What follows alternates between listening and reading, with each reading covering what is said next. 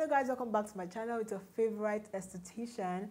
If you're new to my channel, welcome. My name is Amaka and today we're talking about AHAs and BHAs. We're comparing and contrasting. So if you're interested in this content, please keep on watching.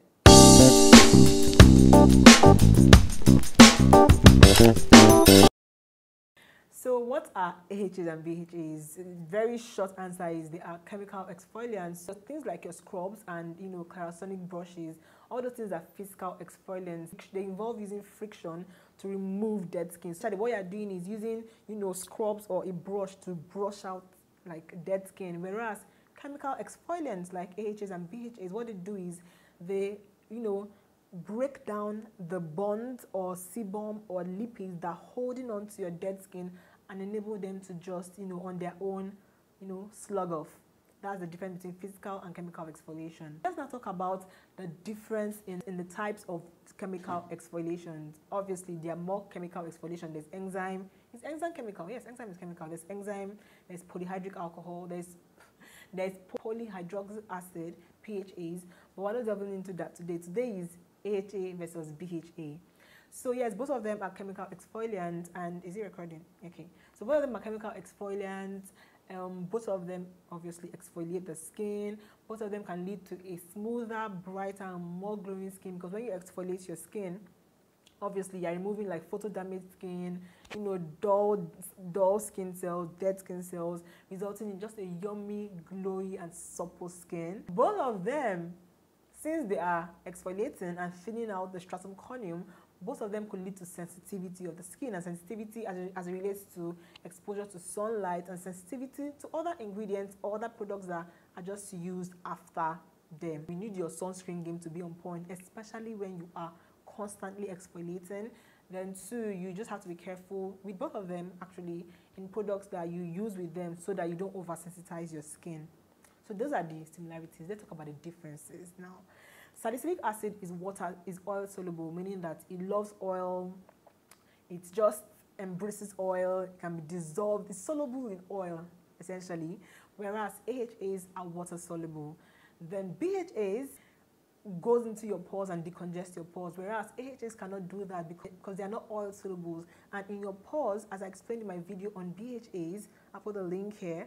In your pores, you have sebum and your hair shaft. Sebum is oil essentially, so AHAs can't get into there because it cannot, it's not soluble in oil. AHAs go deeper into your skin. So as I said that both of them exfoliate the surface of your skin, salicylic acid or BHA, I forgot one very important point.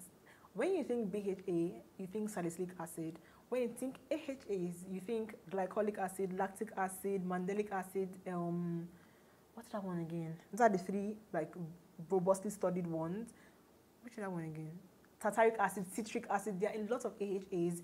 However, glycolic acid is the most effective, has the tiniest molecules, and goes deeper into your skin. In the same breath, it's also the most irritating because it gets deeper into your skin than the rest of them. The next one is lactic acid, which has larger molecules and less irritating, and also the second most well-studied AHA. Then you have your mandelic and others. I don't know why I forgot to say this thing. This should have been the first thing that I should have said before starting to talk about the similarities and differences. But it's fine. Whenever we say it, we say it.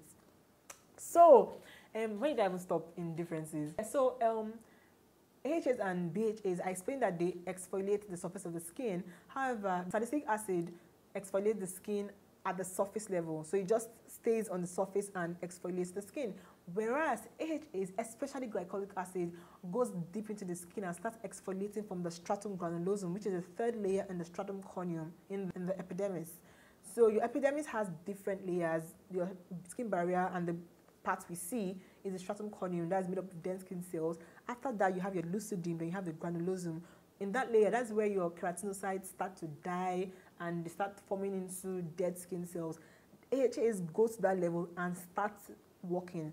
That's why when it comes to sensitivity, now both of them make you sensitive, but AHAs make you more sensitive because it goes deeper into your skin. Also, as it relates to irritation, even though both of them could, if overdone, could irritate your skin, you're more likely to develop an irritation from AHAs than BHAs because of the way they work. They go deep into your skin and start working from there. Also, AHAs is also anti-aging.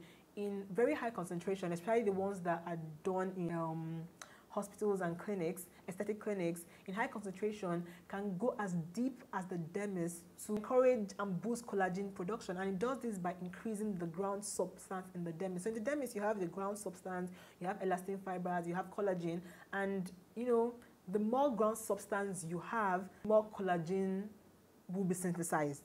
Well, that's just how I can explain it for you to understand it. But anyway, it goes there and does that at very high concentration. Also, when it comes to the ability to work on your skin, BHAs rather are a lot more stable. They can even work in, studies have shown that they can work in high pH.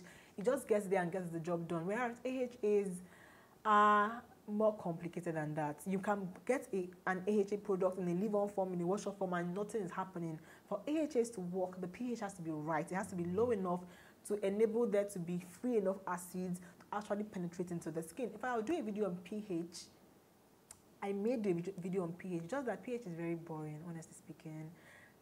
Very boring to talk about. It's really, really boring, but I may do a video on pH. So AHA requires certain pH to actually, function properly. Nothing less than, it shouldn't be less than 4 on the pH scale for it to actually have enough free acid to get into your skin and get the job done. Whereas salicylic acid doesn't need a lot of that. It's just really simple and straightforward. AHAs are also humectants. They help the skin attract water, whereas BHAs don't do that.